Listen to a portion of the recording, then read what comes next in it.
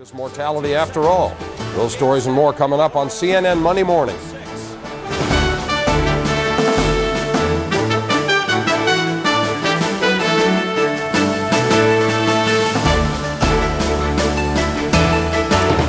Good morning. You're on a live pre-dawn shot of the World Trade Center, and that little red gizmo in the lower right-hand corner above the Futures bug, that would be the Travelers Building, which is their headquarters. We're looking south from our studios on the 20th floor of 5 Penn Plaza across the street from Madison Square Garden on a Tuesday morning, 6:01 Eastern Daylight Time. I'm Jack Cafferty. This is CNN Monday Morning. I didn't hear a boom before that. I just heard very loud jet engine noise. Okay. Probably because it was so low. Right. Losing altitude. And it was losing altitude at the time. Either an Airbus A320 style or a Boeing 737. Okay. Where do you get your knowledge from? How much time do you have in a pilot? Oh, it was another... Oh no. Okay. Explosion. To give us just a different vantage point, just to try to gain a little bit of perspective. And there you can see the situation. Unbelievable, ladies and gentlemen. We're in shock as much as you are. Yeah. There was just a rumor. Somebody just called and said that on CNN. A second plane just crashed into one. Stop it! A second plane. That's two different buildings. Look at that buildings In parts 1 and 2, we covered the September 11 attacks on Talk Radio and WCBS 2 News in great lengths to show that there have been numerous urban myths perpetuated in 9/11 truth that not only isn't true, but didn't happen. We focused on the campaign of future U.S. President Donald J. Trump, mainly naysayers and defenders of his thousands of Muslims cheering in New Jersey claim, particularly from New York Police Commissioner Bernard Kerik. We also continued to show that the alleged vehicle packed with explosives on the George Washington Bridge was actually misreporting based on the authorities still investigating the white van of the 5 dancing Israelis, aka the High Fivers, that were all part of a New Jersey move and storage service titled Urban Moving Systems that reportedly turned out to be a Mossad, Israeli intelligence, front company. Basically, we corrected or readdressed the real celebratory incidents both at the Doric Towers and Liberty State Park in New Jersey, especially from ABC News. As a consequence of Trump's controversial campaign statements in 2015, the ABC News Go website released a rare archive of broadcasts. It included an evening report from 11:28 p.m. on September 11th, made available for the first time, with reporter John Miller adding additional details, basically correcting the GW Bridge fiasco and Jersey police bolo for the arrested high-fivers in their urban moving systems van in the Meadowlands. Although we've seemed to correct some of the Don's Jersey celebratory claims, or at least underline part of what details he read from the 2001 Serge Kavlasky Northern New Jersey Draws Prober's Eye article by the Washington Post at Trump's campaign rally in 2015, and that, like sourcing and similar to the WAPO article, only one mainstream media outlet also referenced a 2001 article in order to bring some clarity or vindicate the celebratory remarks made by the Republican hopeful at the time, Trump. Bill O'Reilly and others in Fox News cited a September 13th New York Post article that describes roadside celebrations, or what could perceivably be parking lot celebratory incidents, specifying occupants with an urban moving systems vehicle, but at Liberty State Park. But to address the question we left off in part 2, despite the impossibility of large celebratory gatherings throughout Jersey City, by the thousands, all of which would have been physically impossible for public and live media coverage to ignore, and despite Trump's references and whatever defenders of his Arabs or Muslim celebrations, that also minorly details and mentions what turns out to be controversial arrests of Israeli spies after 9/11. When considering September 11th under a limited scope by the official story or commission report, New Jersey certainly plays a major part in the 9/11 attacks because of the hijacking of United Airlines Flight 93 departing out of Newark Airport. So considering all of this, even in small numbers, was there any truth to Trump's version of celebratory incidents in Jersey City? And if it was, what does it say about demographics? Or better yet, what does it say about demolitions? Being that the first conspiracy to destroy the Twin Towers basically rose out of Jersey City. Could alleged celebrations from there be the echoes of BOJINKA?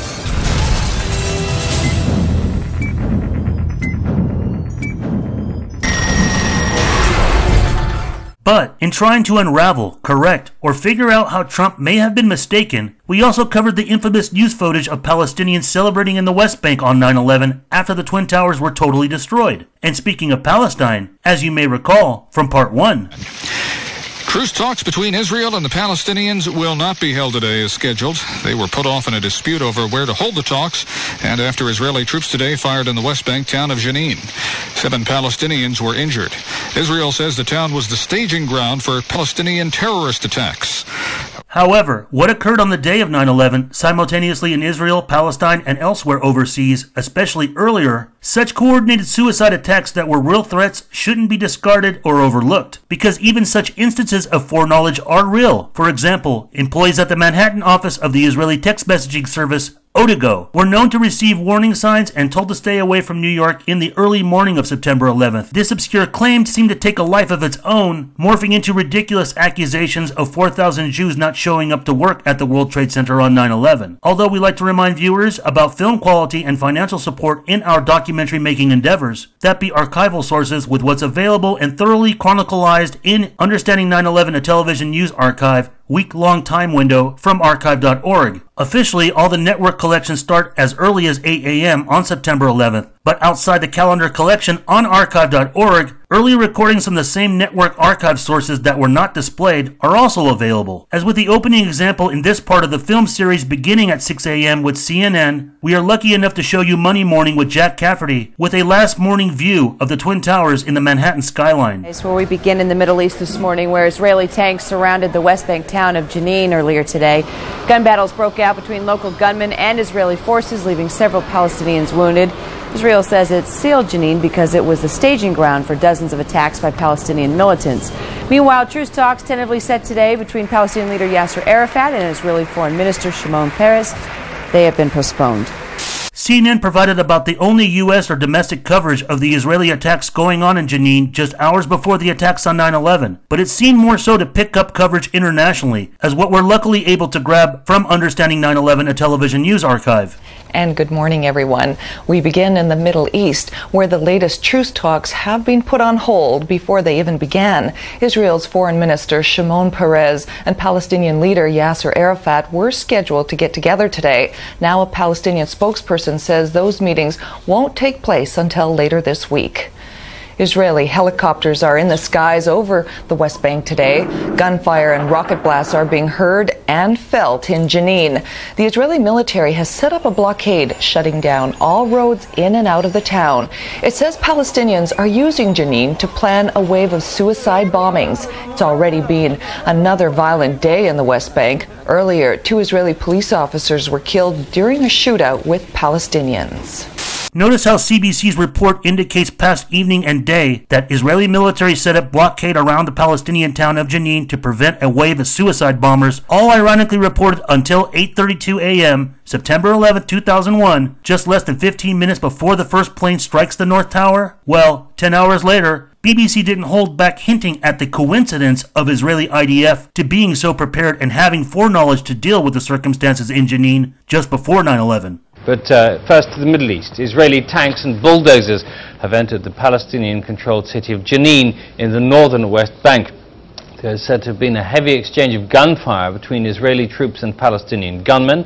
Israeli tanks had previously encircled Jenin in an operation which Israeli forces say was intended to prevent suicide bombers reaching Israel. Well, we can get more details now from Jerusalem and our correspondent Caroline Hawley. Caroline, is this just coincidental to the events in the United States? Very hard to say. We have no word from the Israeli army about why they've decided to go into Jenin now, some 24 hours after they encircled the town, blocking all the roads in and out of it, saying that they wanted to prevent further suicide bombers coming out of Jenin after an Israeli Arab who was responsible for a suicide bombing attack in Israel on Sunday was accused by the Israelis of hiding in the town. 2 days later, on September 13th, in continuing coverage. Let's go to the Middle East now. The latest news we have is that Israeli troops are still surrounding the West Bank towns of Jericho and Jenin. It follows a night of fierce fighting in both areas. At least 3 Palestinians were killed, others were wounded.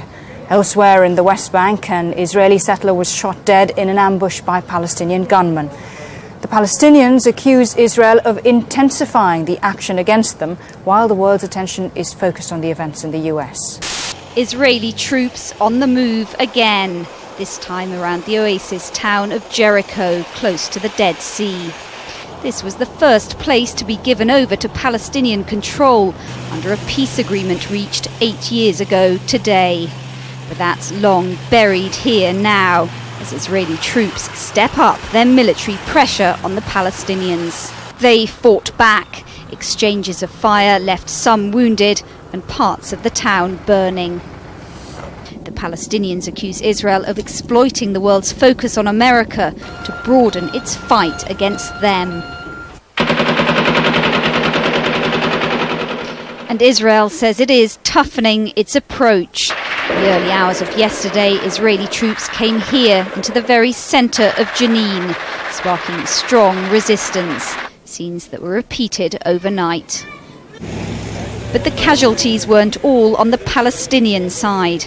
This was the aftermath of another attack, an ambush by gunmen on an Israeli woman settler. Many shots were fired. The latest military escalation has brought new calls from Washington for restraint. In the wake of the devastating attacks against them, the Americans are urging both sides here to learn the appropriate lessons and return to the negotiating table soon. Well, many in the Arab world believe Israel is profiting from those attacks in the US. And for more on that, I'm joined from Cairo by our correspondent, Frank Gardner. So, Frank, there's a sense again that Israel has the advantage.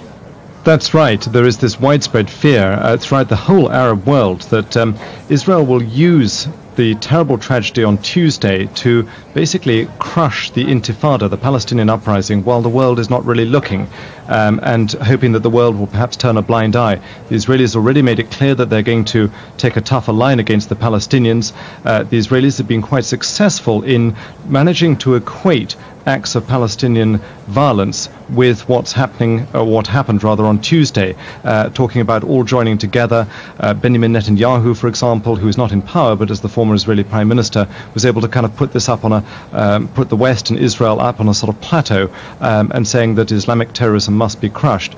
I think all Arabs are feeling that they are being unfairly stigmatized, that even if the perpetrators of Tuesday's attacks are found to be Arabs and Muslims, that doesn't mean to say that a whole billion Muslims in the entire Arab race should then be stigmatized. And it is also ironic, as BBC reporter Carolyn Hawley pointed out in this September 13, 2001 report, that these ongoing exchanges between Palestine and Israel before and during September 11th seem to also be a symbolic date. That at this time, 9/13 was the 8-year anniversary of when the Oslo I peace accord was signed with Yitzhak Rabin and Yasser Arafat in 1993 at the White House. This is an issue that both Israeli and Arab hardliners were against, but there is some good, limited work that's out there validating these IDF early warning signs, or preemptive or provoking by them, from some brave Israelis themselves. In 2006, Alternate Focus published an interview with Avicii Sharon and Noam Shayut, both IDF veteran whistleblowers who confessed to some of their inside knowledge on what happened on the morning of 9/11 in Jenin, right before the attacks in New York. First, I'll give you, I'll quote my Ministry of Foreign Affairs of Israel, that said that the public opinion in the US is the most powerful weapon that the IDF has, or that the Israel has. And I can give you another extreme example, which a soldier that Avichai interviewed, right? One of us interviewed, and he's in a unit, that engineer unit. They're actually, what they're doing is to blow up things, bridges, houses, and the IDF didn't use them at the beginning of that intifada. The first time they used them was 9/11. 10 minutes after the airplane hit the tower, the first airplane hit the tower, they were on their way to Jenin to blow up houses. Why is that? I can tell you what he says, the soldier that was interviewed. The big brother wasn't looking, wasn't watching. So that's how much things are connected. Intriguing and important this story may sound, this is about all that we've been able to find, or anything skeptical of these pre-9/11 actions going on in the Middle East. But that doesn't mean there isn't any additional information out there. But coming back to the impending timeline to 0 hour, when considering overseas actions and suspicious activities outside U.S. borders in the early AM, shouldn't be neglected when potentials of pretext phases are more likely to exist than what's known, as far as ones that do surface. Early reporting can be warning signs, or are indicative of greater foreknowledge. But just before we get into that, to get a glimpse of what should be noted, as reported much earlier on 9/11 at 7:08 a.m. outside the Understanding 9/11, a television news archive week-long calendar collection. Good morning, everybody. In the news this morning, for the second time in 2 weeks, the U.S. has lost a spy plane over southern Iraq. Iraq said today that it claimed that it shot the plane down near the town of Basra. The U.S. says only that it has lost communications with the unmanned Predator spy plane, but that it does not know why. In the field of independent media and research into the September 11th attacks, further truth-seeking has been seriously lacking, and such an early report has never been examined or brought to anyone's attention alternatively on 9/11 investigations, and to be put into consideration within truth movement claims, particularly when trying to account for how many Iraq war pretext opportunities and aspirations existed so quickly after September 11, especially when both Colin Powell and Condoleezza Rice stated in February and July 2001 that Iraq, under its leadership with Saddam, didn't pose any real threats against the U.S. or its neighbors. But while we're on the 9/11 morning timeline, what is also interesting to add to this is there were actually very early reports coming out already taking claims for the attacks. Just after Flight 77 struck the Pentagon, ABC News' Peter Jennings reported this. One of the enormous difficulties about terrorism, everybody knows, is that you almost immediately get a claim of responsibility, and you may get several, and people's suspicions get ramped up given the obvious nature of people who they think are or know are involved in terrorism around the world.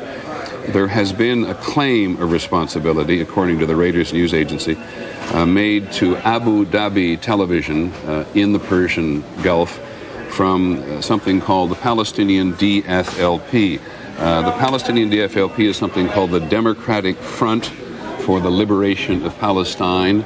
It has been for many, many years one of the most militant of the Palestinian organizations, has been involved in violence before, has been involved in other actions before, and it is the first organization to claim responsibility for this, though we have to caution you in all the obvious ways that before the day is over, there may be any number of people who claim responsibility. Those not knowledgeable on the dynamics of secular or religious Palestinian political groups and organizations would easily find satisfaction in perceiving this as early bait to take credit for a pretext to frame and carry out a neocon fantasy of putting U.S. boots on the ground in Palestine. Even if this DFLP taking credit was a pretext attempt, it would actually help to satisfy a more direct and decisive neocon priority war pretext to substantiate certain decades-long relations and networks between Iraq and Palestine, particularly in the matters of displaced Palestinians. The Iraqi regime headed by Saddam has a history of allowing competing Palestinian splinter groups to take refuge in allowing to establish bases for each of the factions permitted, including those groups who are vowed enemies of the peace accords process and PLO, even though Saddam and Iraq have been open arms and welcoming towards Arafat and the mainstream Fatah faction. The DFLP is a Palestinian splinter group that, although at the time mostly thought to be only based in Syria by the Assad regime, also has had bases and diplomatic relations with its opposers, Saddam and Iraq. 7 months after 9/11, Radio Free Europe, Radio Liberty reported on April 26, 2002, Iraqi Deputy Prime Minister Tariq Aziz offered beloved Palestine his moral support in a speech broadcast on April 14 on Republic of Iraq television. Aziz said, "Zionism is not only a terrorist movement, but also an imperialist one. Its usurper and occupier entity in Palestine is a criminal imperialist entity that is absolutely allied with U.S. imperialism and serves its aims in the Arab homeland." Aziz received on April 17th a delegation from the DFLP. Republic of Iraq television reported, their talks dealt with the latest developments of the Palestinian Intifada, its continuation and escalation of its struggle march to defeat the occupation forces and the Zionist imperialist aggression. According to Iraqi television, the DFLP split from the PFLP in 1969, and according to its charter, Palestinian goals can only be achieved through popular revolution of the working class. Just about a week before the U.S.'s first conflict in Iraq with Desert Storm, Washington Institute would even report Iraq deserted by Barry Rubin, January 3rd, 1991. During the early part of the crisis, leaders of two major PLO member groups talked about aligning with Saddam's cause.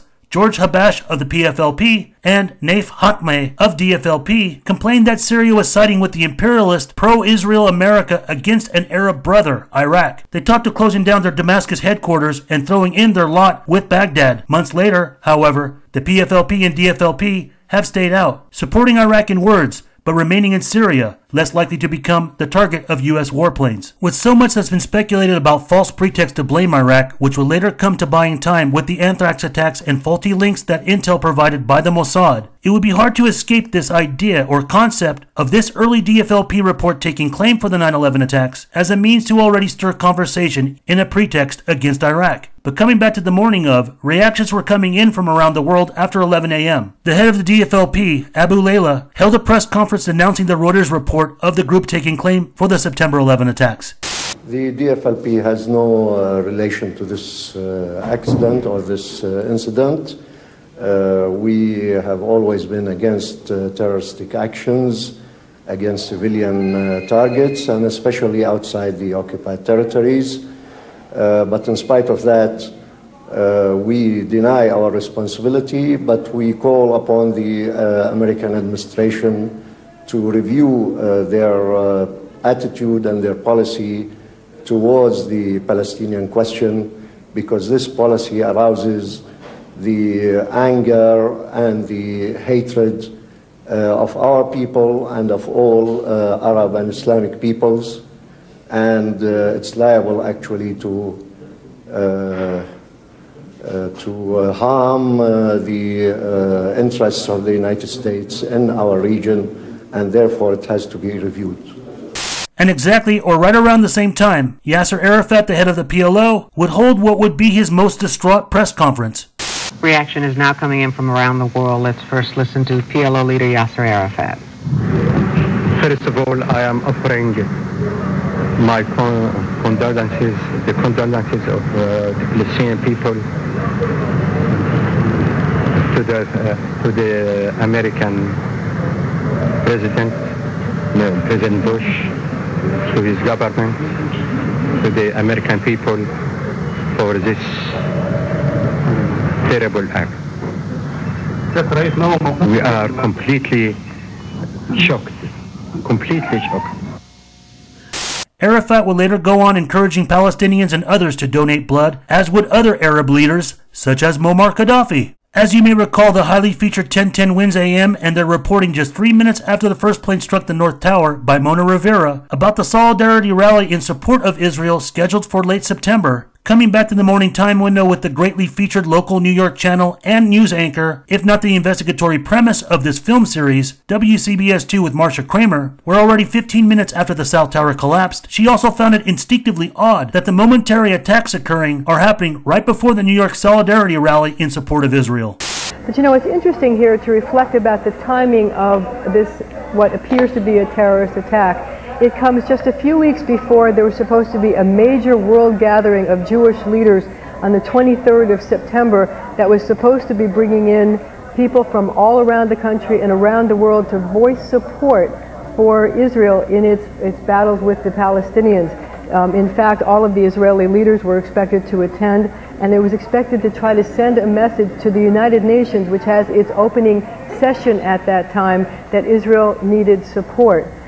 Putting that in perspective, one could easily assume there would have been a deadline in place in order to coordinate and get clearance to pull off the 9/11 attacks so nearby in September if the attack date were truly a surprise, rather than in part with Mossad participating with other Israelis. But then again, so is the fact that Israeli Prime Minister Ariel Sharon had not confirmed whether he would appear to speak at the pro-Israeli rally. The option of him broadcasting his speech from Tel Aviv, Israel, to the event in New York was an option still being considered, rather than making a physical appearance in the U.S. The event was obviously postponed and relocated to Washington, D.C. But even after the 9/11 attacks were happening, suspiciously enough, Ariel Sharon back in Israel refused to take cover from becoming a possible target, as his security detail requested he do, due to fears of follow-up attacks there. But there will be more to get into about Sharon and Israeli presidents in the next coming part of this film series. But before we get there, there's something else rather important to point out in what Kramers reports over a half hour later. Well, actually, we had reports about 20 minutes ago that there was a plane that had been hijacked in Pittsburgh and was headed for either Northern Virginia or Washington. That may have been the plane that crashed. If that's the case, then there's still 4 more planes in the air. But again, the report is that a total of 8 American planes have been hijacked. While not properly informed of Flight 93 having crashed in Shanksville, what details Kramer elaborates on are somewhat good speculation. But currently here on the timeline, Marcia assumes 4 other planes are still operational in mid-air after the 4 official hijacked planes had already crashed. It could be that perhaps authorities, just within hours of the attacks, were already scouring over manifests of departed continental flights at airports, profiling any names that may appear Middle Eastern. Just remember this report with Kramer, as we'll address this just up ahead. The Air Force and military intelligence are scrambling to try to take these planes out of the air before they can do any damage. It's possible, obviously this is speculation, but it's possible that the plane that crashed out of Pittsburgh may have been targeted by a military missile to try to take it down before it could crash into an American building. Could this be another clue as to who might have instigated the Flight 93 shootdown myth, rather than what's attributed to NBC and CNN, who generated the shootdown rumor the following day? From Kramer's press and civilian standpoint, it isn't exactly wild insinuation to have assumed a probability of a shootdown scenario, as Dan Rather's early precautionary warning to the 1993 Trade Center bombing, and the reasons being shared in relation to it, which we'll explain more just ahead. But despite reasonable skepticism and doubts regarding the means, profiles, and amounts of terrorists described in how United Flight 93 was hijacked, as well as possible similar cases with the other 3 official hijacked flights that's been hinted in other film productions from this channel, practically a majority, if not most, of 9/11 truthers, and even ordinary people considered official defenders, believe something otherwise happened. That there was no let's roll scenario, where passengers successfully thwart the hijackers' mission as heroes, taking their own lives in an attempt to take back the plane and commandeer it, fighting off the terrorists in the cockpit, forcing the plane into an upside-down nosedive at nearly the speed of sound, obliterating it into a hole across an open field and wooded areas of Shanksville, Pennsylvania. Despite a minimal chain of evidence with witness accounts, technical data recovered from the crash site, and impact crater hole itself, corroborating and congruent in that Flight 93 did go down just as that.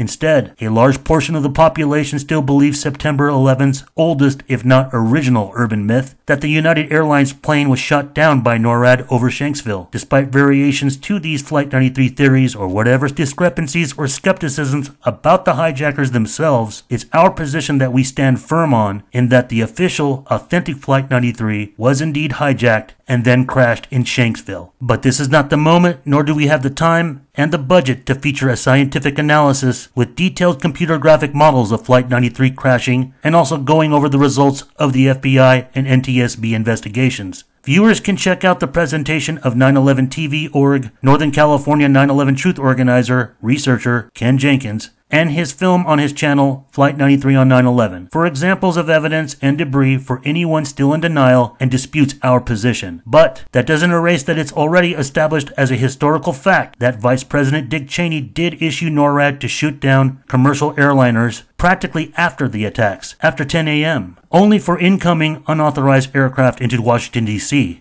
You can hear air traffic control tape recordings of command center communicating with NORAD pilots, getting the green light for shoot-downs. The region commander has declared that we can shoot down aircraft that did not respond to our direction. Copy that? You read that from the Vice President, right? Vice President has cleared. But there's also a twist to this as far as when the green light was given and who was capable of shoot-downs. First and foremost, the Vice President is not part of the military chain of command, and therefore cannot order a shoot-down under his sole authority, only the President and or Secretary of Defense. But more importantly, Pilot Major Heather Penny in her F-16 became the closest to intercept Flight 93 and was seriously contemplating bumping, as in partially colliding into Flight 93 to knock it off course amongst other tactics. She's become public about it since the 10-year anniversary. For the larger aircraft, again, it would simply be taking off the tail, which would be, I would essentially be a kamikaze and ram my aircraft into the tail of the aircraft. And, I gave some thought to, would I have time to eject, but I would need to ensure that, you only got one chance. You don't want to eject and then have missed, right? You got to be able to stick with it the whole way. When we came back and we continued to do the combat air patrol over DC, and there were plenty of other aircraft airborne that we did actually have to turn away, what we employed was we would thump them. We would fly in front of them and put out a flare or two. A flare is you know what a flare is. And so we'd pump out a flare out of the aircraft and basically turn those other aircraft away. And we would also get on the Victor frequency, it's called guard, and then try to communicate with the aircraft. That way it's a 121.5 is a frequency that all pilots know about, and it's sort of it's called guard. It's universal. If you get in trouble or you need help or you don't, you're not on the same frequency, if you go over to the guard frequency, then you should be able to talk to anybody. So we would also try to get them up on guard. Major Penny's revelations are an important tip to remember for those countering urban myths about Flight 93. It details how a shoot-down would have been an impossibility. The circumstance of her team of NORAD fighter jets in the middle of training drills closest to intercept Flight 93 were all unarmed, being that NORAD didn't train fully loaded and weren't armed in their immediate attempts to intercept hijacked airliners on 9/11. The troubles and anomalies about September 11 were never about whether Flight 77 could have been intercepted or if Flight 93 was shot down, because none of those urban myths were true. They were rumors based on misquotes and speculative rush to judgment, often made by bitter and deprived basket cases of sorts that we'll explain in the next coming part of this film series. The bottom line is, in layman's terms, if the government admits it had the means and intention to shoot down United Flight 93, or any flight it could intercept afterward, why then would they, or NORAD, deny shooting down Flight 93 if capable and willing? But just to play devil's advocate, or even sympathize with the press's faulty reportings, considering Marcia Kramers working for a CBS affiliate out of New York, let us also reflect back on not-so-friendly mainstream media relations when it comes to FBI and law enforcement officials, such as the unresolved matters with the downing of TWA Flight 800 on July 17, 1996, from Long Island, where all 230 people on board died over the Atlantic Ocean 12 minutes after takeoff.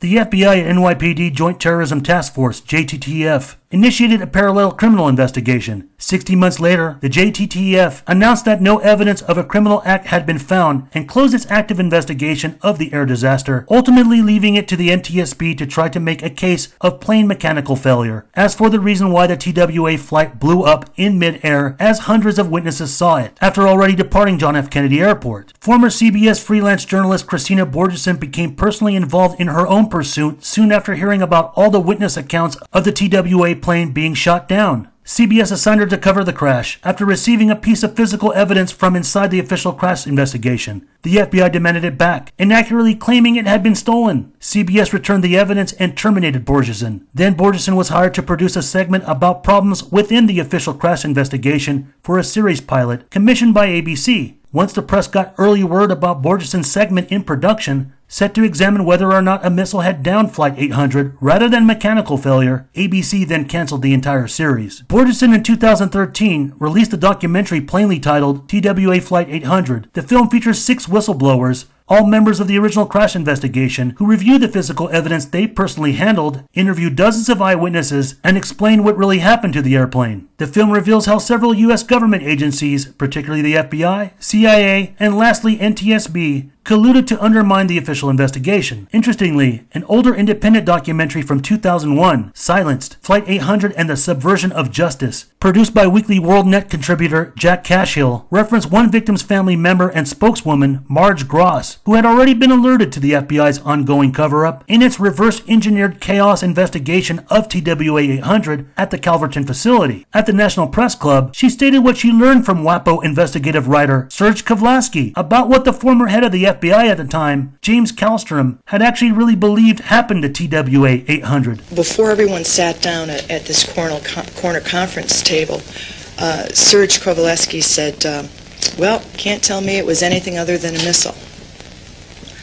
And Jim Kallstrom said, you're right, but if you quote me, I'll deny it. Comparing the circumstances with Flight 93 in Shanksville to the federal conspiracy to cover up TWA 800 known within media profession circles, you can see logical reasons for faulty, alarmist reporting, as well as animosity towards the FBI or CIA before September 11th. The news networks who originally alluded or suspected Flight 93 was shot down didn't have to necessarily rely on early NORAD tips as reason to dare accuse the U.S. military of shooting down an American airliner full of passengers. But more importantly, what's compelling about Borgeson's Flight 800 documentary is the abundant value of witness accounts. Hundreds and hundreds of witnesses from Long Island and elsewhere in the vicinity saw the ill-fated flight blow up in mid-air as a result of 1 to 3 flaring objects rising out of several areas below and from the sea, perceptively as missiles or rockets striking the plane moments before the explosion and downing of the TWA airliner. This kind of data, witness evidence, has always and respectively been prioritized first and held to be the utmost value until physical evidence becomes accessible. At least that's how things were done before the World Wide Web of the Internet took off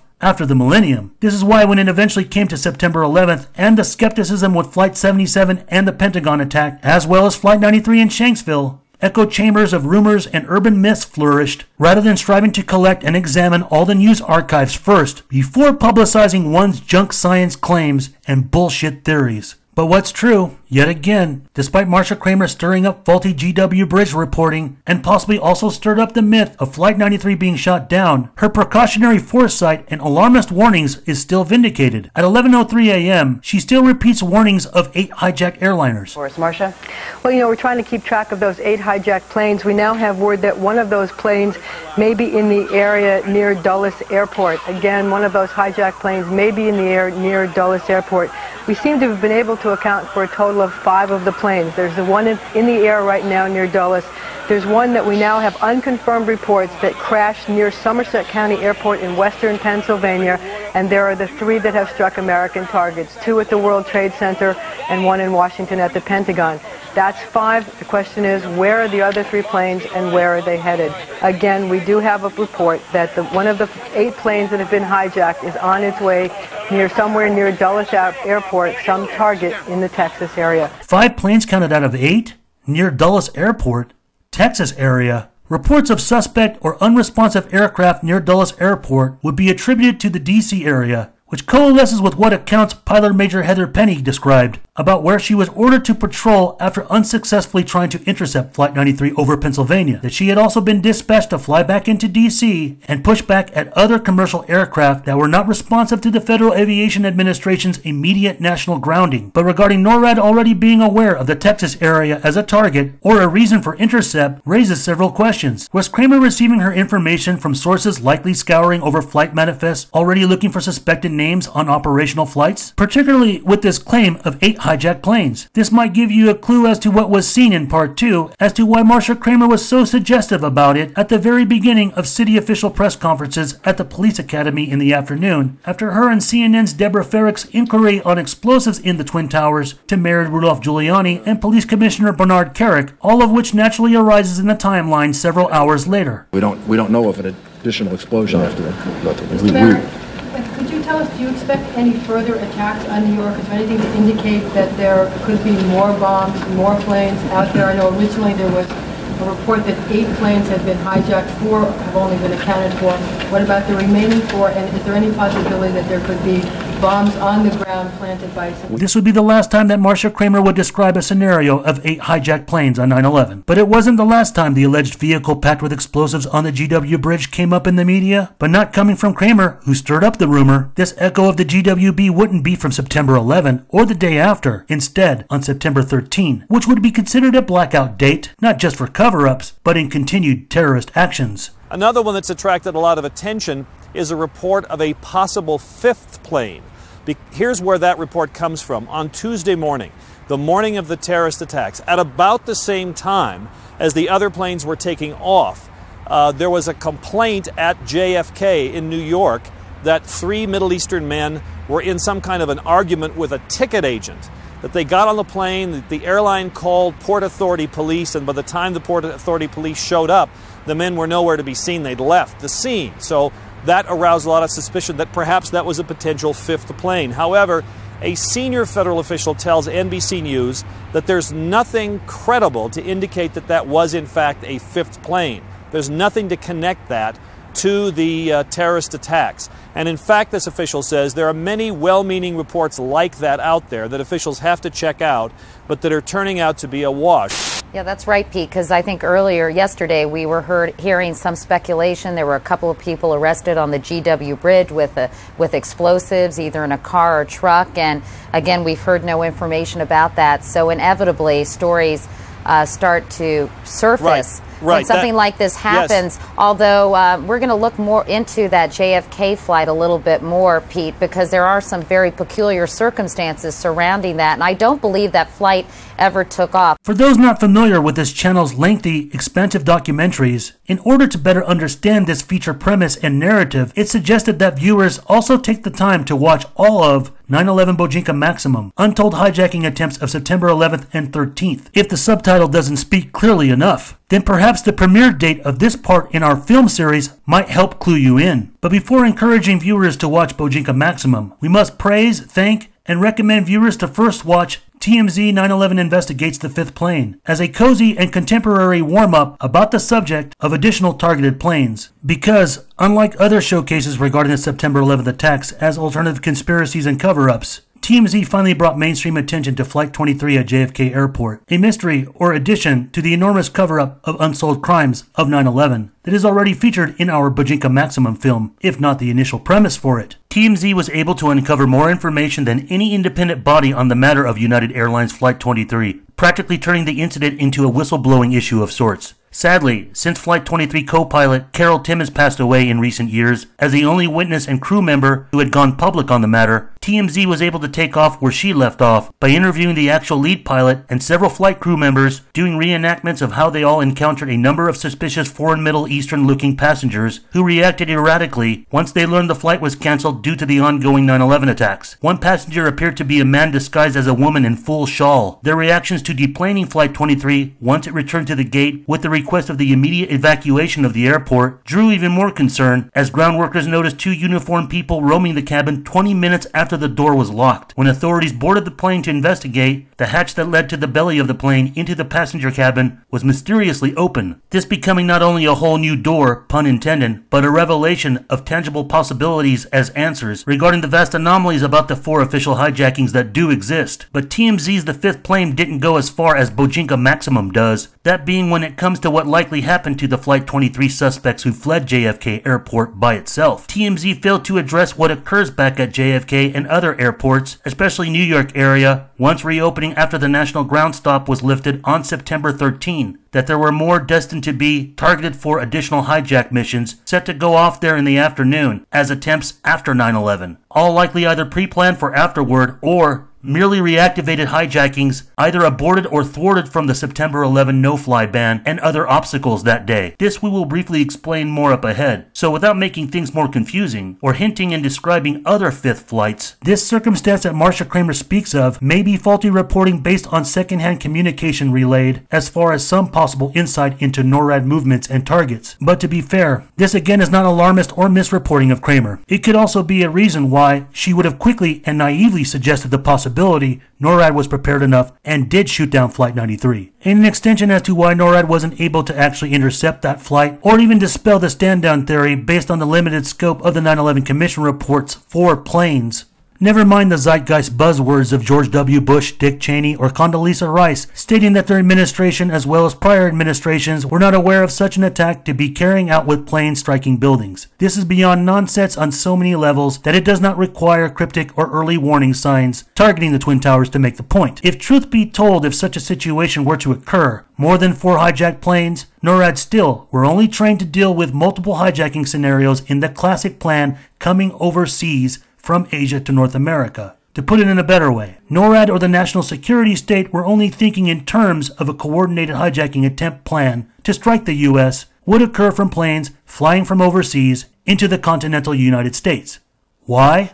As we've explained repeatedly in previous and most recent extended films about the original targeting of the Twin Towers in The Hidden Path to 9/11, World Trade Center bombing of 1993, false flag terrorism cover-ups and missing links, the threat assessment and capability to hijack a fleet of airliners into the continent from overseas to strike U.S. targets is what's originally found on the 1993 World Trade Center bomber Ramzi Yousef's laptop, a laptop retrieved after his kitchen caught fire from making bombs in his Philippines apartment as a 1993 bombing fugitive for nearly 2 years. Yousef and others fled, but he had sent his longtime friend and trained pilot, Abdul Hakim Marad, to sneak back in the apartment while authorities started to investigate the situation after the fire was extinguished. Marad was then caught by Philippine authorities. The plan discovered on Yousef's laptop was codenamed BOJINKA, Operation BOJINKA, or Plan BOJINKA, or what we prefer to call the BOJINKA plot.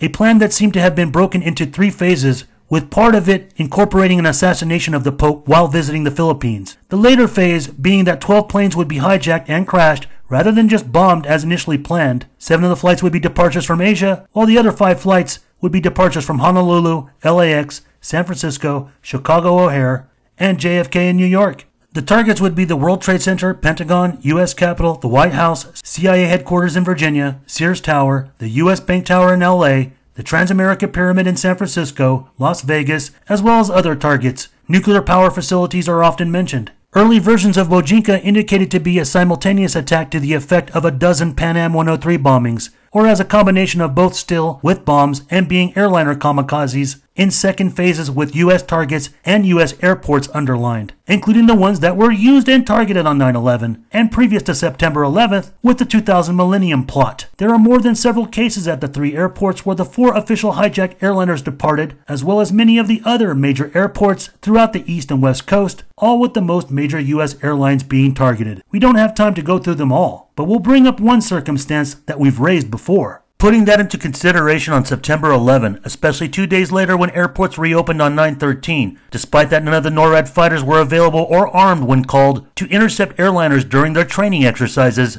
in the end, whoever was truly organizing attacks on America had follow-up plans to demonstrate no concern or care for NORAD's effectiveness and air presence as defense for possible interceptions, physically thwarting any of their missions, meaning that NORAD fighters would have potentially been outnumbered by targets to intercept regardless of any one pilot or jet capability. It didn't matter. NORAD couldn't possibly do anything else but create more damage, despite that the manpower and conspirators in the 9/11 operation were very well equipped and prepared to target more than just a dozen airliners, in addition to what is also covered in 9/11 BOJINKA Maximum, and is never really pointed out among countless critics and accusations made of Bush administration officials and staff over the years, in how they immediately handled September 11th in the aftermath. Besides frequent accusations of neglect, charges of incompetence were never strongly used, and completely oblivious when it comes to the National Transportation Safety Board, for which the Federal Aviation Administration, FAA, also falls under. Revealed in 9/11 BOJINKA Maximum is incompetence on the part of Transportation Secretary Norman Mineta by way of his reaction and consequences that he explained expressively during the immediate press conferences on the morning of 9/13, as most airports officially reopened without any real new security measures put in place, but only routine revamping that had been done in the past during heightened threats. Mineta stated that his only reaction to placing the NTSB no-fly ban, that being the grounding of all commercial aviation within and coming into the continental U.S., was after the 3rd plane, American Airlines Flight 77, came into D.C. and struck the Pentagon.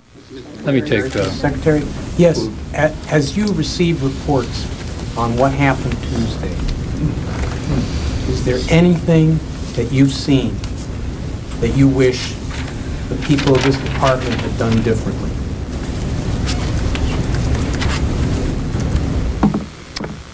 Oh, you know, I suppose those kinds of what-ifs and could-haves and should-haves, I really don't want to get into that. We've got 47,000 employees in the FAA who on Tuesday, in terms of especially the air traffic control element of it, just performed superbly. You know, when that first plane went down at 8:50, and then 17 minutes later the second one went, and then 23 minutes later the third one we lost. 1 is an accident, 2 is a trend, 3 is a program. And when that third airplane went down is when I said to the FAA, shut it down. Bring every airplane in the air to the ground. And at that point we had over 2,100 airplanes in the air. And in less than 2 hours, we brought every one of those airplanes, the air traffic control system, air traffic controllers, brought those airplanes down safely in some airport. And so to me, are there things that could have been done differently? Sure, I suppose. there are things I wish I had done differently on Tuesday maybe, or Monday, or last month. Those I'd rather not get into. This is allegedly just moments after what's frequently cited in 9/11 Commission hearings, stating his account in the Presidential Emergency Operations Center, POC bunker, with Vice President Dick Cheney, and that he witnessed him give stand-down orders, alleging that NORAD was tracking Flight 77 and were in position to shoot it down. There was a young man who would come in and say to the Vice President, the plane is 50 miles out, the plane is 30 miles out. And when it got down to the plane is 10 miles out, the young man also said to the Vice President, do the orders still stand? And the Vice President turned and whipped his neck around and said, of course the orders still stand. Have you heard anything to the contrary? Therefore preventing it from striking the Pentagon. But this has also been a problem noted even by 9/11 debunkers. Even those who disagree with the conspiracists acknowledge that Secretary Minetta's testimony raises questions.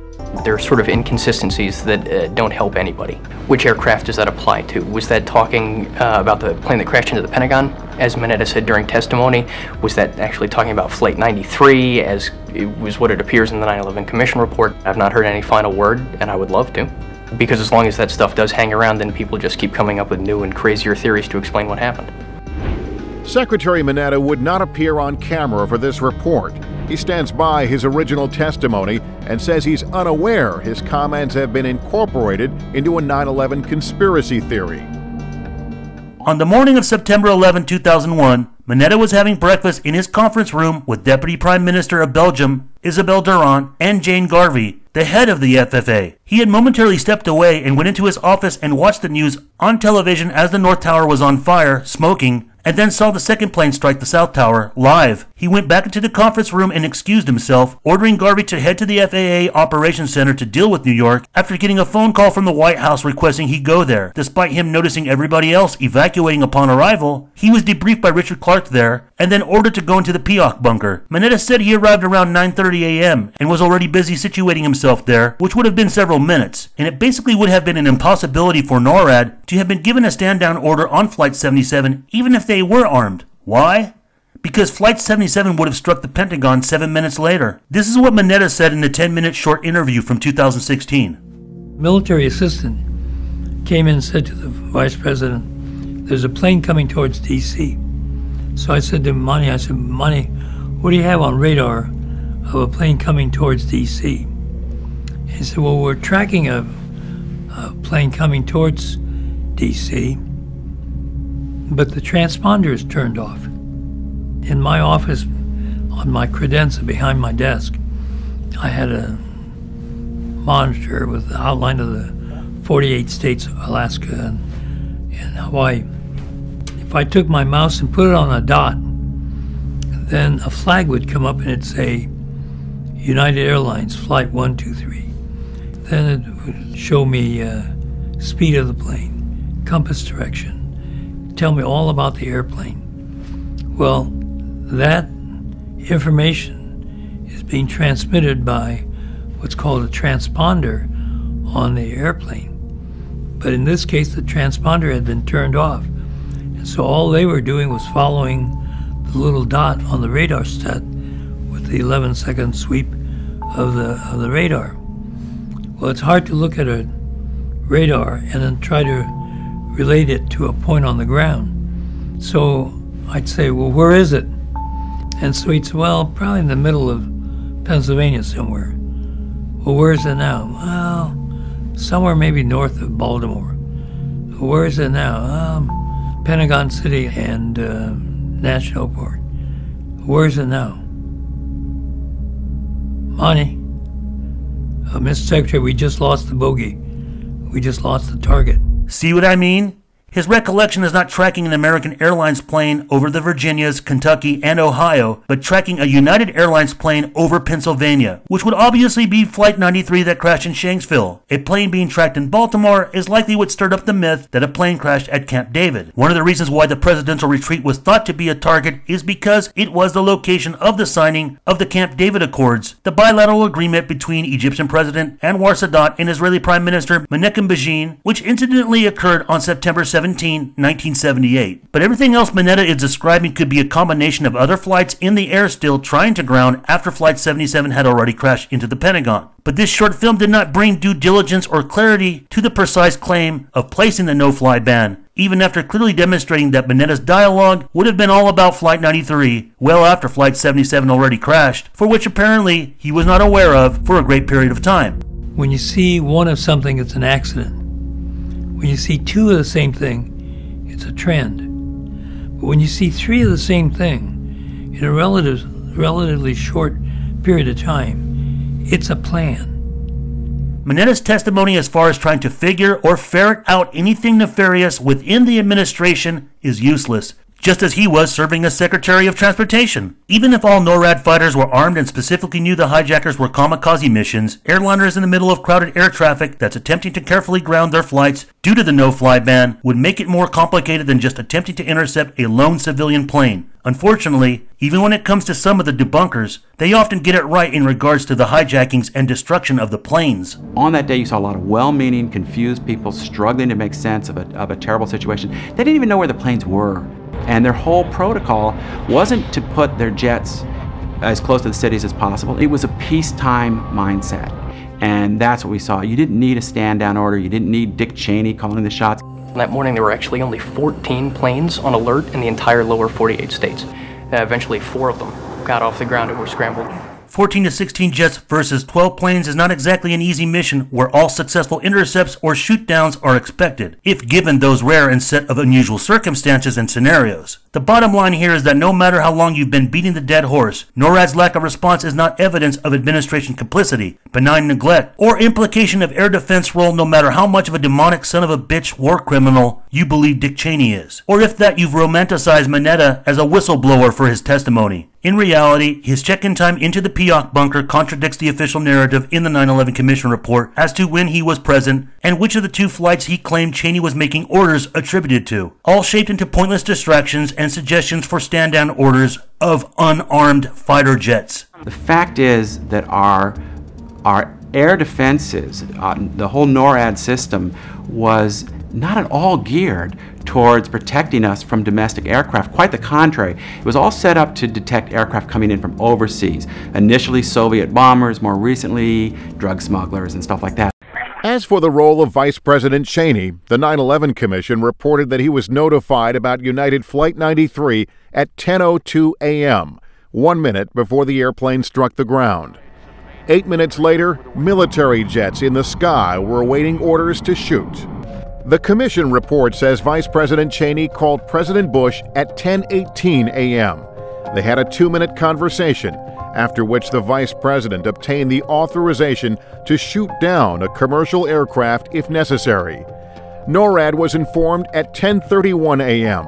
By then, it was too late. Lack of interception is a weak and misinformed claim primarily preserved for competing no-planers as a last straw to save one's credibility from falling victim to being misled by such ilk or fringes, mainly those fanatically outlandish placeholder theories regarding Flight 77 and the Pentagon attack, while continuing blissfully ignorant regarding issues and hard evidence of criminal cover-ups for the hijacking operatives at the airports. And to make the example that TMZ also failed to take notice of is proper protocols being executed and followed, which saved United Airlines Flight 23 at JFK Airport from becoming a doomed flight targeted for September 11, rather significantly sampled as the intro to 9/11 BOJINKA Maximum, taken from the 2005 History Channel documentary Grounded on 9/11, is that United Airlines Director of Flight Dispatch Joe Vickers immediately instituted that all their flights be grounded at 9:04 a.m., just a minute after Flight 175 crashed into the South Tower, ordering flight crews to lock the cockpit doors, alerting them to the threat of hijackers. Basically, if United Airlines hadn't reacted instantly and instead waited for the orders by the FAA and the NTSB under Mineta's supervision, who only placed the order to ground all commercial aviation once the 3rd hijacked plane came in his direction in D.C. and struck the Pentagon, Flight 23 might have succeeded if cleared to depart JFK Airport, thus succeeded as the 5th plane of 9/11, as well as possibly any other United flights. But returning to the last point of the timeline with NBC about Flight 23 on September 13, but back to WCBS 2.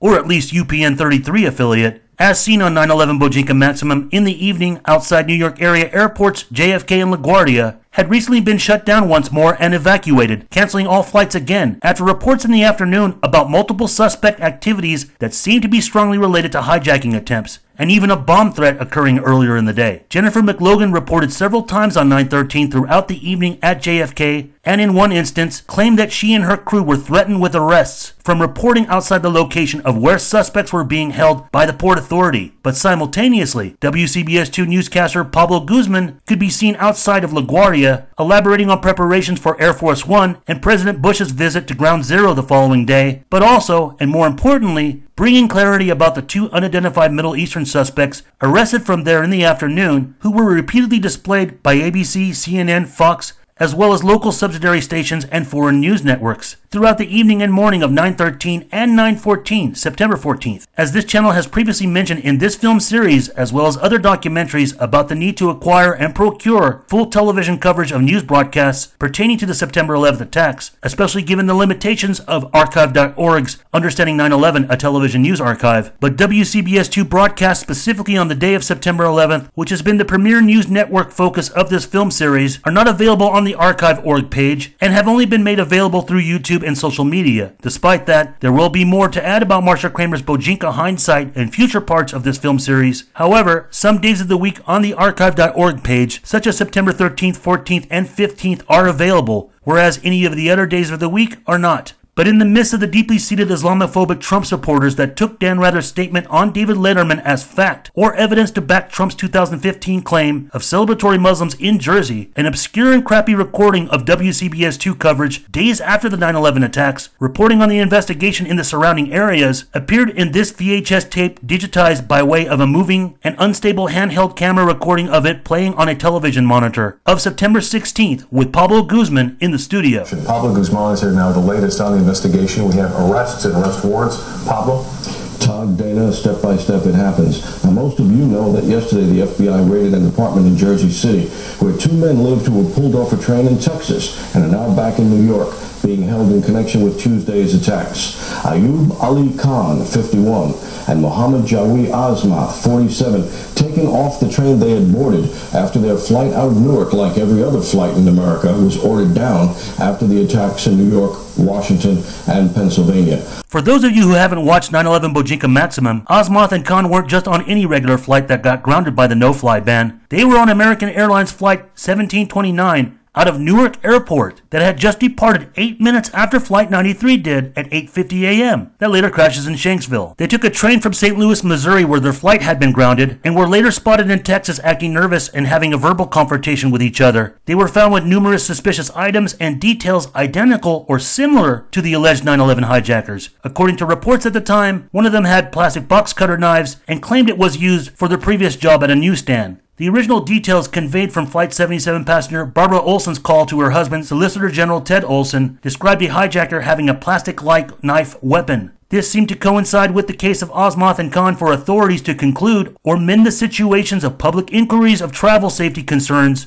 sparking the narrative of the box cutters being the official weapons in all 4 cases of hijacked flights, regardless of what details to the contrary were witnessed and relayed from the crew and passenger airphones. Azmath and Khan lied to authorities on numerous accounts of fraud, such as their ages, claiming at first to be 47 and 51 years old, when they don't look nearly that old. To get a good idea on how much of these off-the-book kinds of cell operations generate and are able to function, it's done so in the already secret underworld of the black market and organized crime. Azmath and Khan had a credit card scam running unpaid balances totaling nearly $500,000. They were originally detained as material witnesses and were charged with fraud and INS violations and eventually deported a year later. Both Azmath and Khan had fake Indian passports, and according to their landlord, Osman Rabu, they had been living in 6 Townell Avenue, Jersey City, New Jersey, apartment 202, for 5 to 6 years. More of their story could be turned into a mini-film, and there's a little bit more to explain about them just ahead. But, coming back to the Guzman report from September 16th, the intent of releasing this rare archive, presuming that the motives are just meant to galvanize Islamophobia and or resurrect hateful hysteria in the aftermath of September 11, was not the actual intent, even though that sort of sentiment might be harbored within those who published it. However, under normal circumstances, anyone holding such hostility or vengeance as a consequence of 9/11 at least knows the score or has a set one in their head, that being adherence to the official narrative of the attacks carried out as Al-Qaeda, 19 hijackers,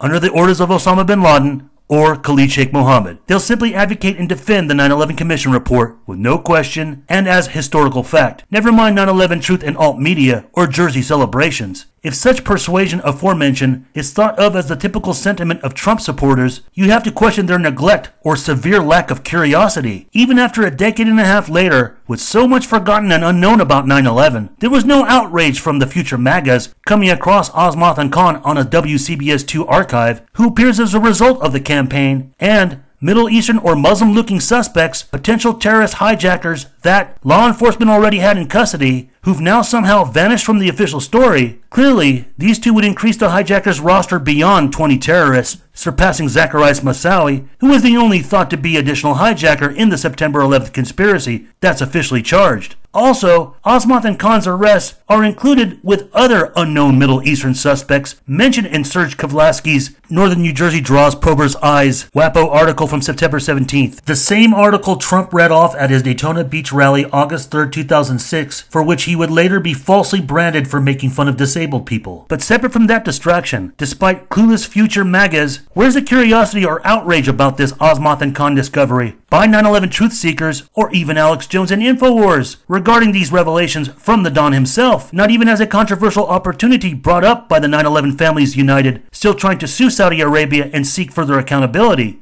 Understand that this is not about splitting hairs when September 11 is thick and the superficially motivated only see it as thin. If 9/11 truth seekers are actually seriously committed to some sort of justice, accountability, or sign of September 11th turnaround, or dare I say, dream that there could ever be a candidate who would dare come in and deliver that demand, then that person or opportunities which have now come to pass was through Donald J. Trump. But the truth movement, his Trump supporters, or the people could not deliver. Quantity superseded quality, and that has disastrous effects on supporters of politicians or a cult of personality as alternative media. Although there seem to be divisions of opinions here on what Trump actually meant or was dog whistling to as far as his Jersey celebratory statements, as well as those that claim that Dan Rather's statements on the Letterman show are actually referring to Muslims or Arabs. Rather's celebratory claims, added with roof set up for documentation details, is the dancing Israelis, likely from both being at Doric Towers and on the roof of Urban Moving Systems Company van and warehouse,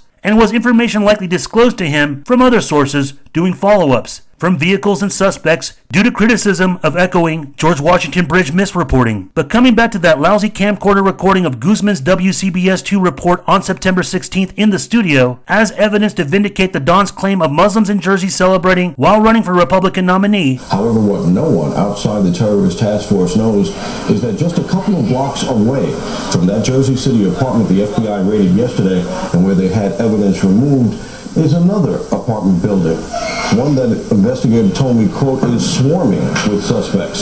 Suspects who I'm told were cheering on the roof when they saw the plane slam into the trade center. Now, police were called to the building by other neighbors and found 8 men celebrating, 6 of them tenants in the building.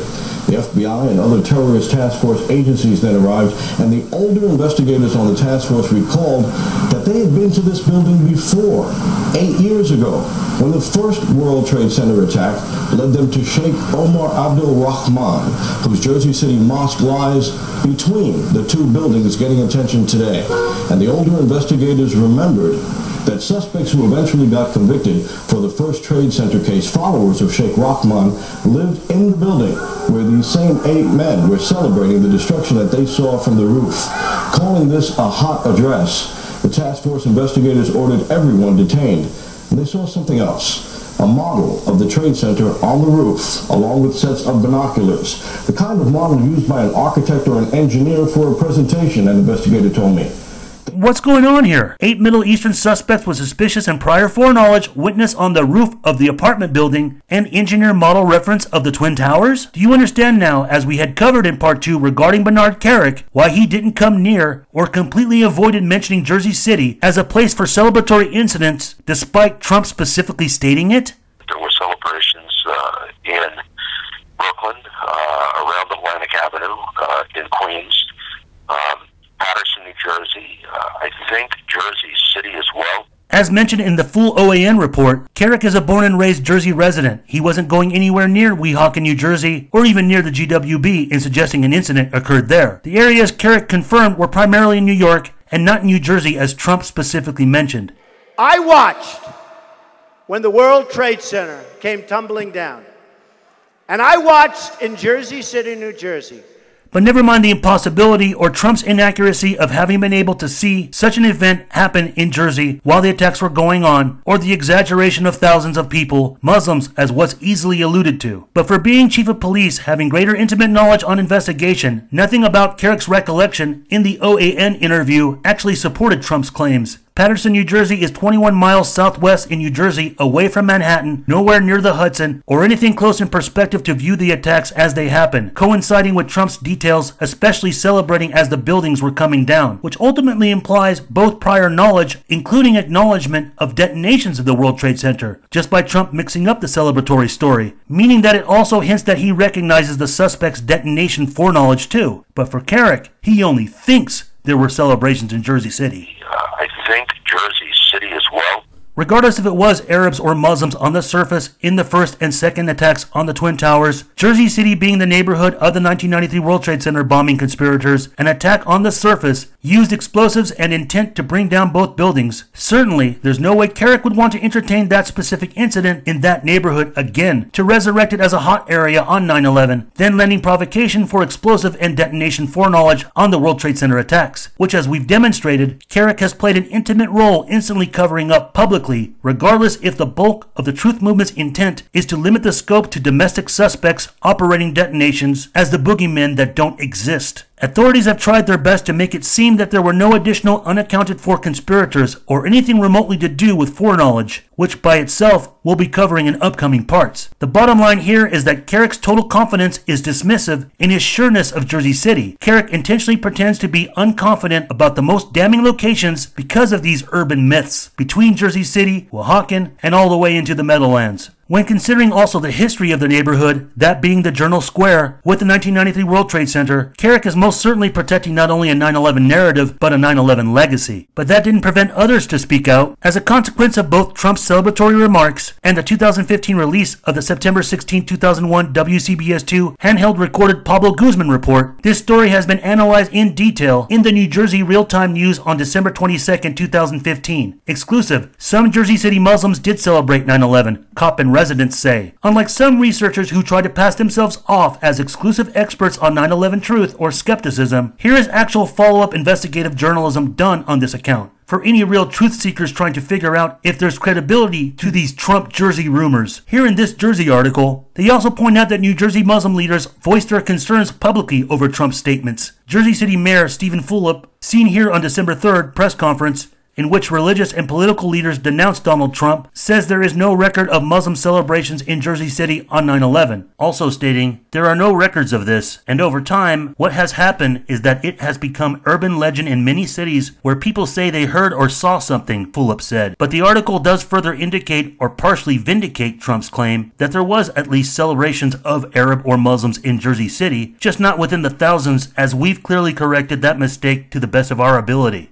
But some of the details of the reports of the rooftop incidents included loud gatherings going on the streets and sidewalks that were even abruptly broken up by distraught neighbors and law enforcement, which still testified to Mark Mueller's article in the New Jersey Advanced Media for NJ.com. It also states, a retired police captain, Peter Gallagher, said he cleared a rooftop celebration of 20 to 30 people at 6 Townell Avenue, a 4-story apartment building with an unobstructed view of lower Manhattan in the hours after the second tower fell. Further down it also says, the building was cited in a September 16, 2001 WCBS television news clip in which reporter Pablo Guzman, citing unnamed sources, said federal officials had detained 8 men seen cheering on the roof. That account could not be independently verified. It basically shows several photos including aerial views and rooftop images of the Sevilla, 2801 John F. Kennedy Boulevard, including the 6 Townell Avenue apartment, the building shown in the Guzman report, as well as throughout the vicinity of the Journal Square in Jersey City. the same neighborhood of where the Masjid al-Salam Mosque is at, the same place where most 1993 World Trade Center bombers regularly attended. But with the Sevilla apartment on JFK Boulevard, as indicated in the Guzman report, this is a particularly disturbing revelation. No authors or researchers of alternative September 11th conspiracy theories have ever mentioned or spoken about such an incident. It's virtually non-existent in that genre. This is disturbing given all the overfocus of 9/11 truth conspiracy theories about the destruction of the Twin Towers. Why would these Middle Eastern suspects up on top of the roof of the Sevilla apartment have a 3D architectural model of the Twin Towers? Is this indicative of something more nefarious going on, other than having foreknowledge of the attacks and the destruction of the World Trade Center?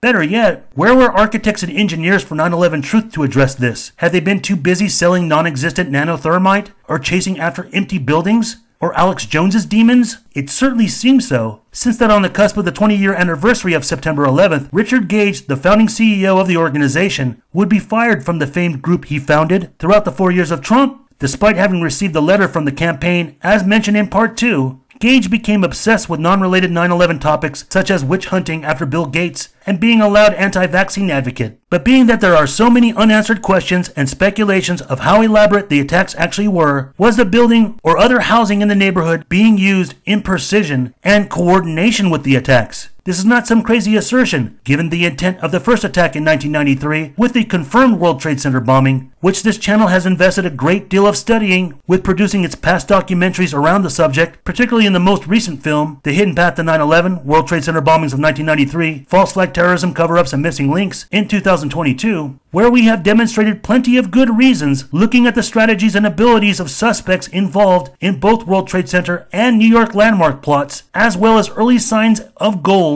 precisions to bring down the Twin Towers leading up to 9/11, including revelations of profit motives afterward. In respect to urban moving systems, Mossad accusations with explosive detections, it's not some crazy assertion to add, given the evidence and knowledge in that Arab terrorists or Islamic fundamentalists within or without the Al-Qaeda network could have had access and capability as explosives operatives, pre-placing and or detonation function to serve also as booby traps inside the Twin Towers in concert with the terrorist attacks with the hijacking kamikazes. Take for instance one of the earliest examples this channel has had with its most popular and oldest film series, An Inconvenient 9/11 Truth Part 1. About the case of the 5 Middle Eastern suspects linked to Danco Mechanical and Magic Heating and Air having prior and unauthorized access to the Twin Towers just days before September 11th, and were arrested months later in Tennessee on a sting for fraudulent IDs, which was subsequent to the FBI's 9/11 dragnet. Despite the contradictions of the time window and leaseholders and property management, that case in Tennessee should make 9/11 truth seekers become more considerate about the foreign cohesion possibilities if the controlled demolition argument is your sacred cow. But also consider that the final destruction of the World Trade Center only accounts for a fraction of 9/11 victim fatalities than what's spectacularly estimated. Just as the way that the Bergen police officers reacted to arresting the dancing Israelis in the Meadowlands and the subsequent explosive detection coming in, as well as Newark's FBI suspicions of their involvement, it would also make sense that, like Marcia Kramers reporting from Manhattan and later misreporting the dancing Israelis' arrest with the white van searches as explosives on the GW bridge, even law enforcement in the immediate aftermath also felt that there were explosives in the Twin Towers. Despite whatever was being said by New York City officials at the police academy or architectural and scientific experts mainstream media were in a rush to PowerPoint to, others in law enforcement didn't feel quite safe or assured by city or government officials regarding what happened to the Twin Towers, and if there were any follow-up attacks to come. Such feelings were picked up by Connecticut TV network WTNH News 8, who are featured in part 1 of this film series in their misreporting on the GW Bridge.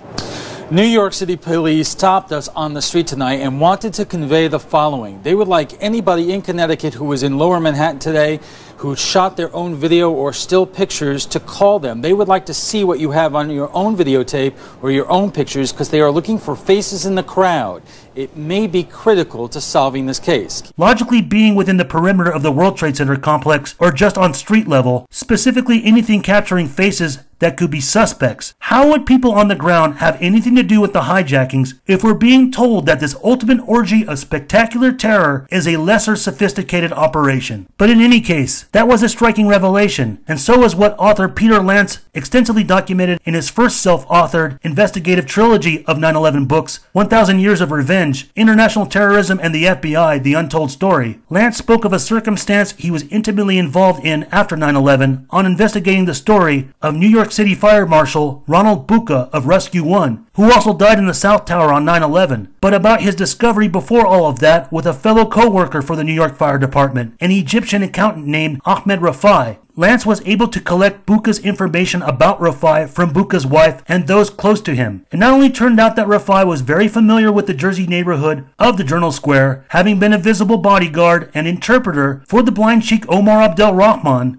but also sometime within that time frame, Rafai ended up possessing blueprints of the World Trade Center that were being thrown away while the FDNY offices he was working in was going through the renovation of city blueprint storage. But Peter Lance, in a C-SPAN interview for Washington Journal in 2004, had also described suspicious activity during the attacks, inferring Middle Eastern foreigners on the ground having something to do with the attacks, thus the destruction of the Twin Towers, when he was questioned by a telephone caller about World Trade Center Building 7. Now, this is something I've never said before. I'm going to say it here for the first time.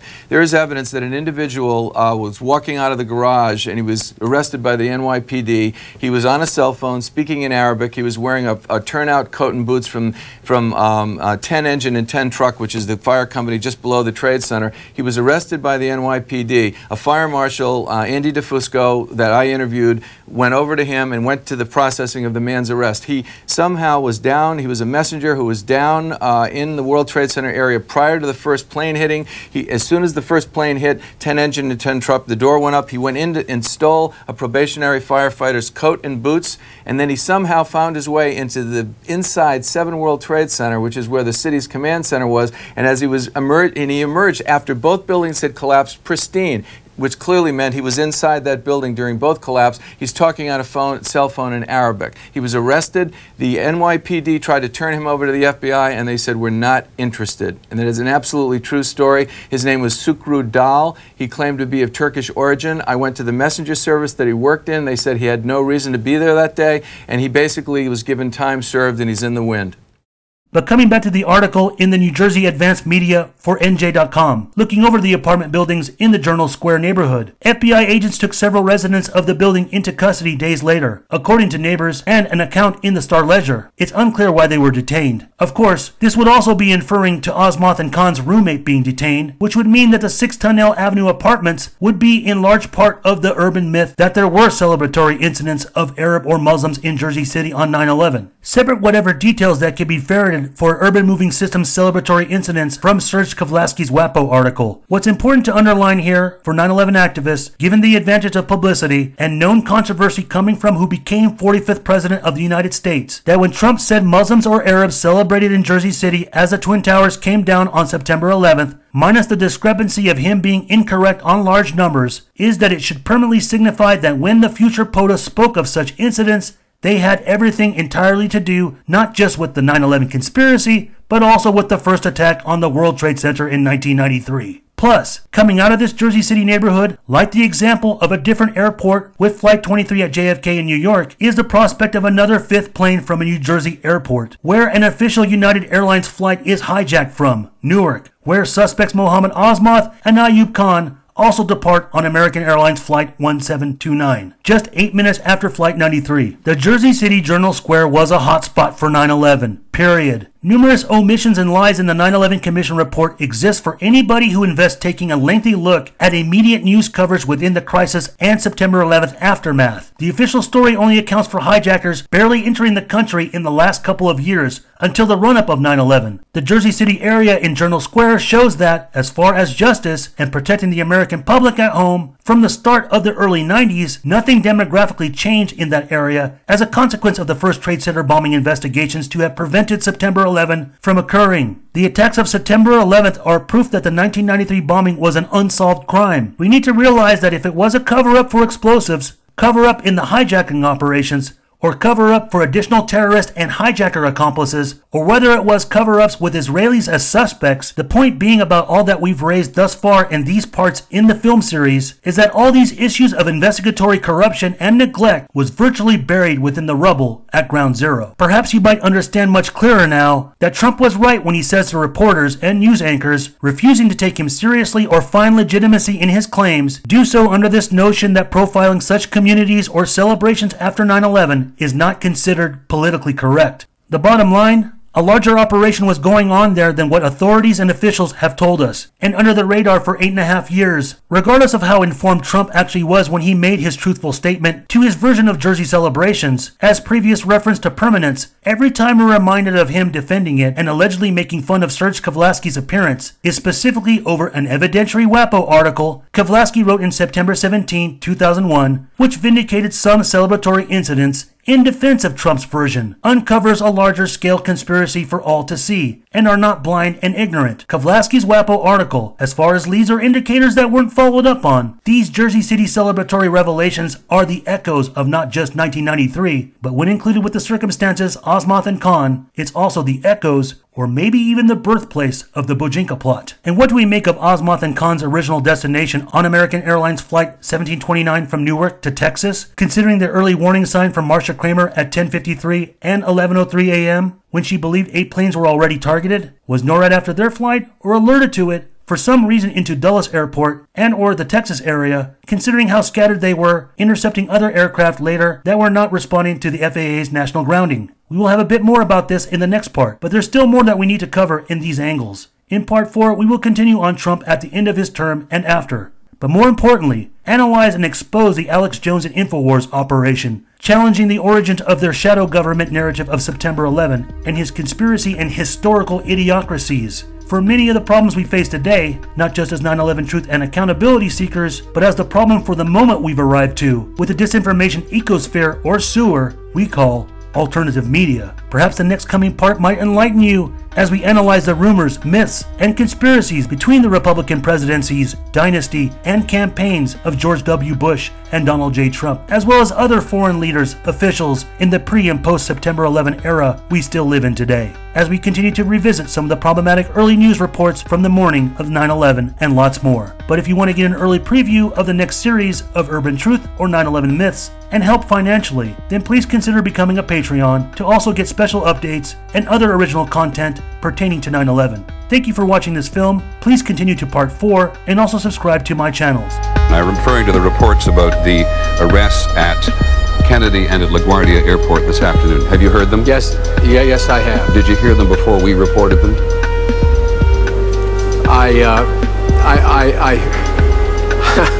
The answer is I didn't hear about the arrest. I heard about the prospect of the arrest, yes. Do you believe that there is a continuing effort by some people to get at, in broad language, the United States tonight, and the details of these reports today are accurate, and therefore, how worried should the country be?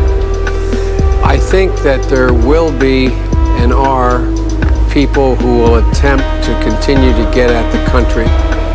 I do not believe that the prospect of that occurring is very high for 2 reasons.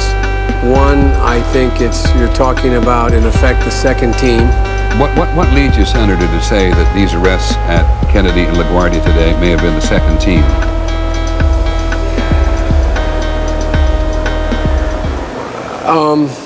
I don't think I can respond to that.